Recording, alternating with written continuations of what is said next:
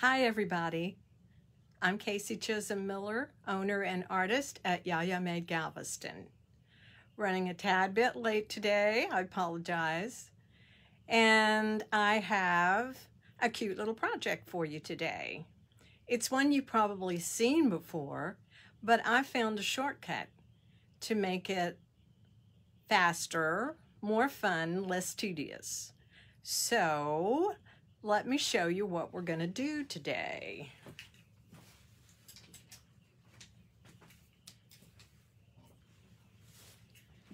We're going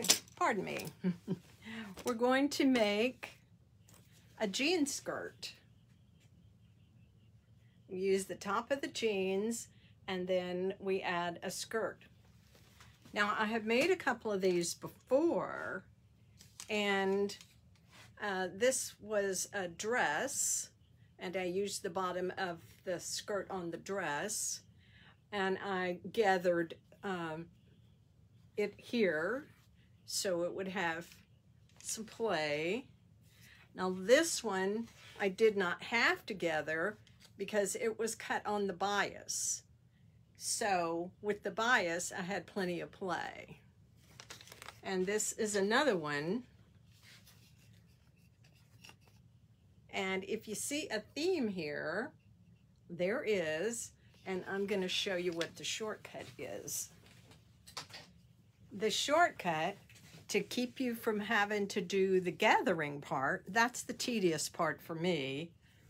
Not just the gathering itself goes pretty quickly. It's the getting it on the skirt. Hi, Patricia. Getting the gathered piece onto the jean top, lining it up, get your gathers just so. And so I find that tedious. So I found a way to get around that. And it is these little tiered skirts. I had a little tiered skirt. I've already cut off what I'm going to use. And I'll show you when I cut it off. I cut off above where it was gathered on that tier. So now I don't have to gather. It's already gathered. All I have to do is sew it on. How fast can that be? Well, if you're like me, it'll be not real fast because I'm a slow sewist. But that's okay. I get the job done. Slow and steady, whatever the saying is. So I'm going to show you how we get to here, and let's do this. I'm going to turn you so you can see the work table.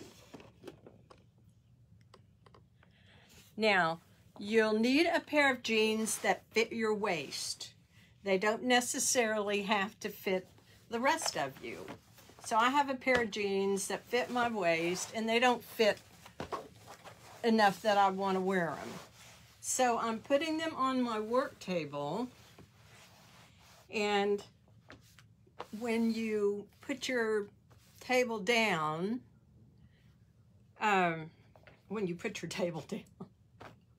okay, I'm looking at the screen to see who's watching, and I'm not a multitasker, sorry. Anyway, you put your jeans down, and I have one of those work surfaces that have the inches on it. And so I've lined up my waistband so it lines up on this line. And you'll notice the front of your waistband will be lower. And that's okay. You want that. And then I'm just going to smooth these out because I'm going to be cutting them. Now, before I start cutting, I want to get my pockets out of the way because I want to save my pockets. I like having pockets. So pull your pockets out so you won't cut them off. You could repair them later, but why take another step? So I've got these. I want it to be smooth. I can feel the back pocket, that's okay, but no wrinkles. Okay, I've got it smoothed out. I have it lined up here. I have my ruler, and I'm going to place my ruler right below where the seam starts to curve for the crotch part of the jeans. I don't want the curvy part. I want to stop it before then, so I want to cut it before the curve. And so I'm just lining up my ruler, and then I have my chalk. You can use chalk or you can use slivers of soap. And I'm going to mark across there. It's even according to my ruler.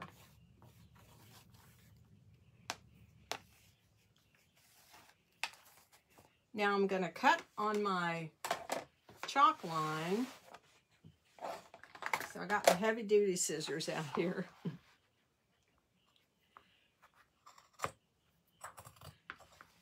And I'm going to cut on the chalk line. And this is really thick right here. So I'm a two-handed. Two-handed. When you're older,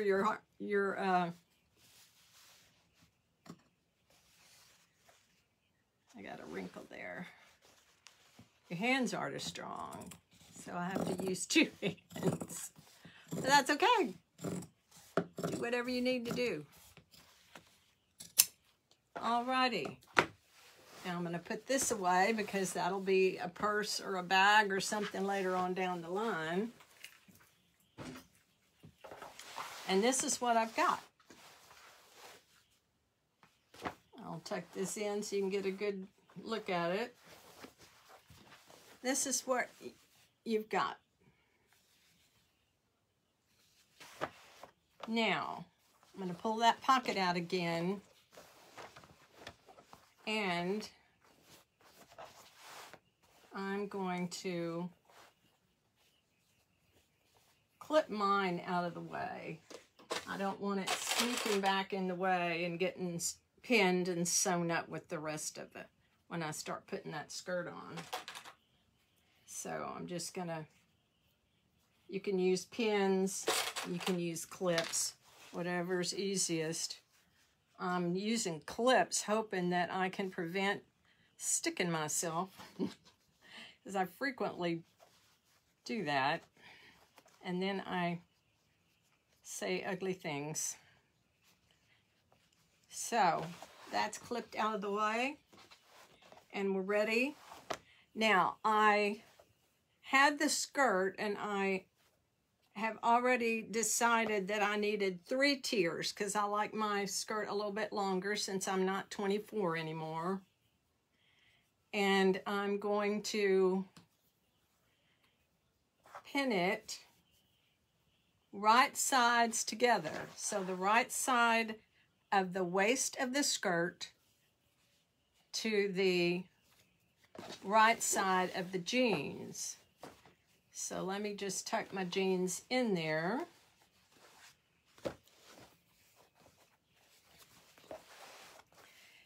And what I did was I measured my weight, I measured the bottom of this, and measured out as much as I needed plus seam allowance, and then I seamed it together. And I'm fixing to do it wrong. Need the right side against my jeans.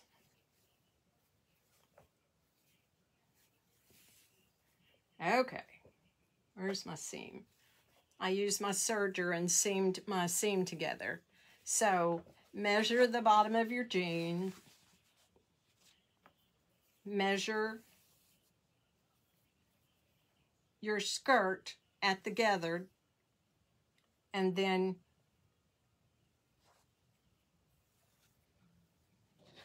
seam it up on the sides.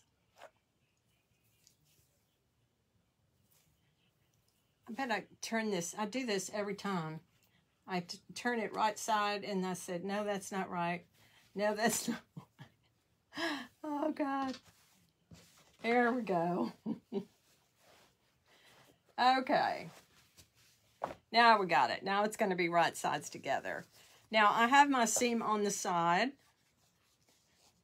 My skirt seam on the side. You don't have to. You can put it in the back, or I put it on the side just because I did.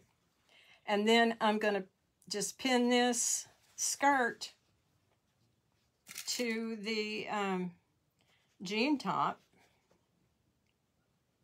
And then we're going to take it to the sewing machine. Now, the reason I was making these, I have a confession. You know, I make handbags and sell them, but I don't carry a handbag all the time. I wear jeans or capris or whatever that have pockets front and back, and everything that I need, I can carry in my pockets. So if I want to wear a skirt, I figured, oh, well, okay. I'll just make one of those jean skirts, and then I'll have all my pockets. And it works out. And I kind of wondered if maybe I was a little young, was a little too old for this style, but I'm not wearing it short, so, and I'm at the age now, but I don't care what people think. I'm just going to wear what I like. And it's hot here in Galveston, so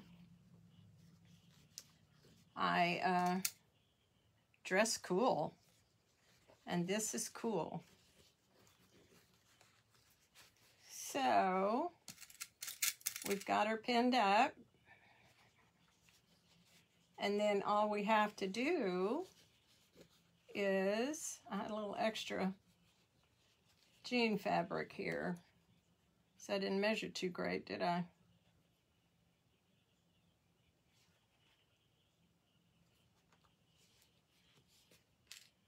Well, I'm just gonna ease that in. We all know about easing.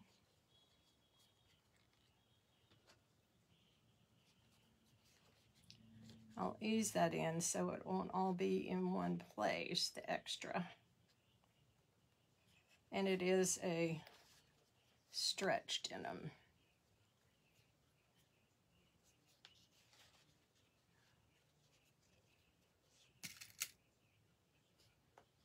So we're good.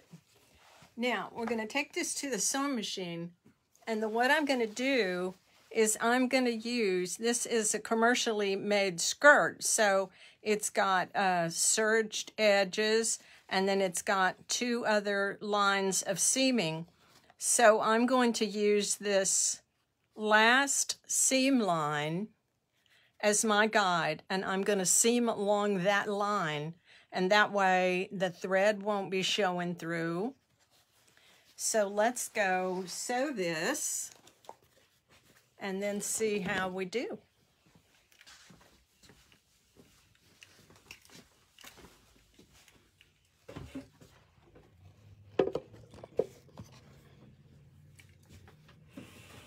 Okay, let me see. Can you see? Let me move you over just a tad.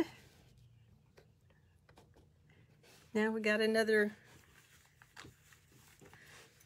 glitch in the tape. Okie dokie. Now I usually start at a side seam, and I'm going to sew with the ruffle on top, so I don't have a free arm, and to do that I turn it inside out again, so my ruffle will be on top while I'm sewing in the round. And that way I can manipulate everything more easily. I've got my pockets pinned out of the way. And I'm looking for a side seam because I like to start at a side seam. Now your seams on your jeans are going to be a little thick. And if you've got a standard sewing machine, you're going to have to be careful going over those thick parts and just go slowly. Okay, where's that seam? There it is. So see, this is a big flat-filled seam and it's going to be a little thicker. But I've got the ruffle part on top. And I'm just going to sew more slowly over that. Hold your breath and hope I don't run out of bobbin. I didn't wind a new bobbin, so that would be kind of a whole Murphy's Law thing. But you'll get the main idea. Okay, I'm sewing on that bottom line.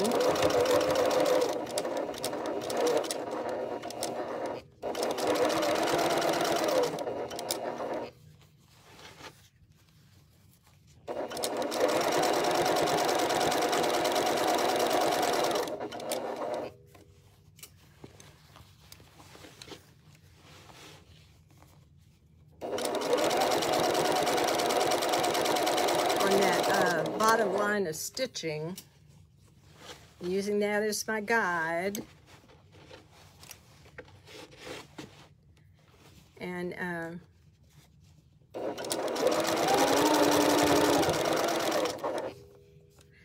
you know, when I'm on this side of this sewing machine, it is so quiet when it sews. However,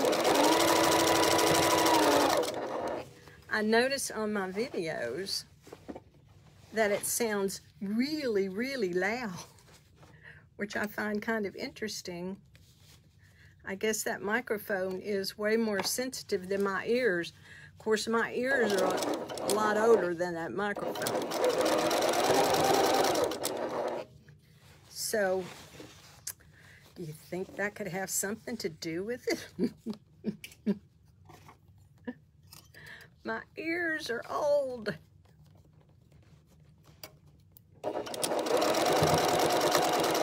And my friend Ruth tells me that it's time for me to go see the hearing aid people.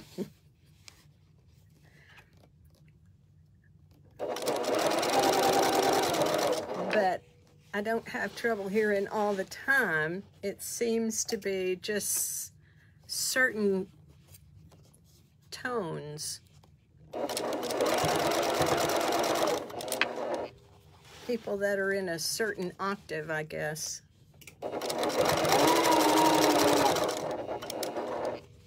Okay, this seems to be going on forever.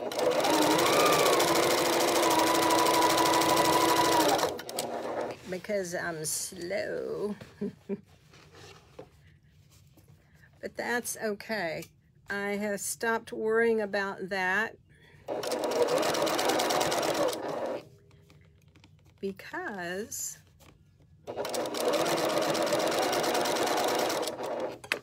what's the point?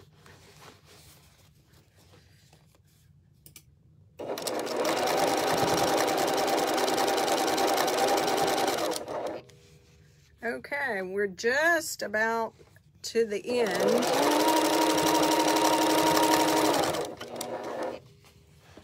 Almost there, almost there. And you notice that I use my tweezers a lot to position my fabric. And if I had gathered it myself, I would use this to help the gathers be more uniform. These tweezers, some people use a little stick or wood stick or plastic stick. I use my tweezers. Okay. And it helps manipulate the fabric the way you need it to go. All right, we've got her sewed up. Let's see if we were successful and didn't sew anything together we didn't mean to.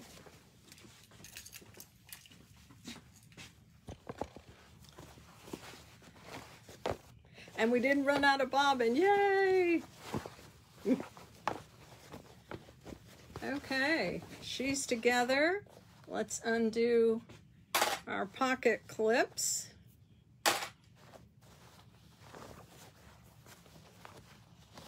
And fix our pockets. Let's stick you back up here so you can see everything. And voila! We have a skirt.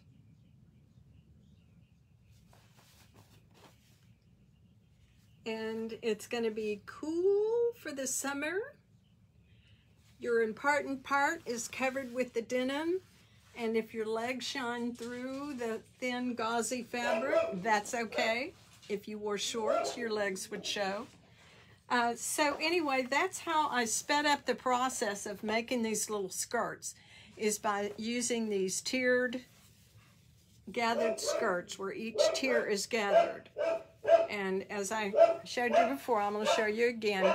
When I cut, I'll show you on the wrong side. When I cut the top tier off, I cut right there, because it's got plenty of seam allowance. I cut at the top of that seam.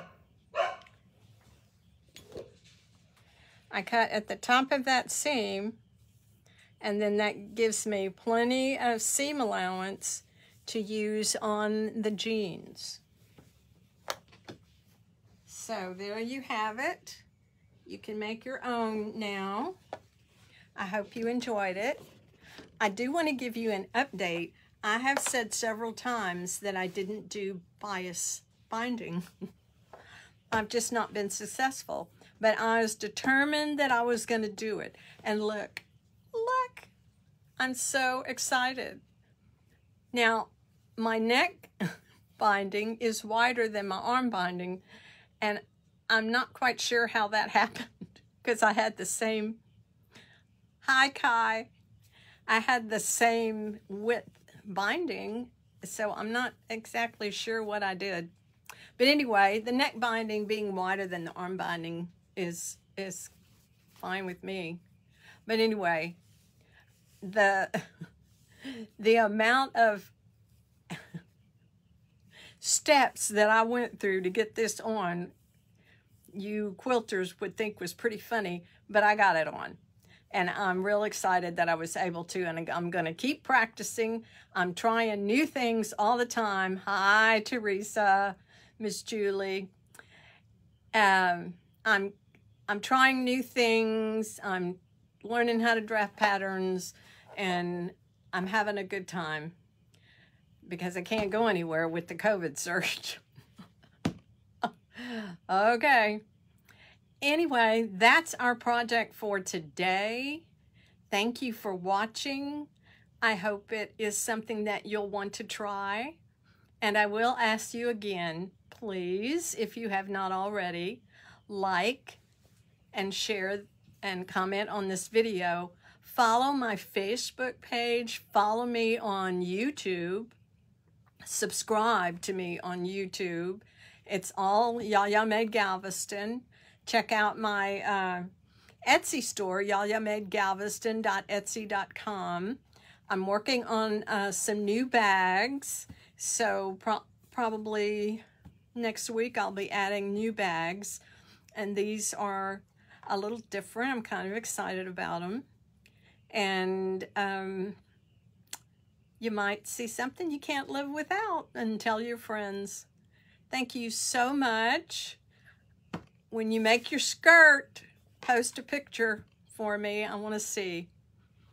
Thank you. See you next week.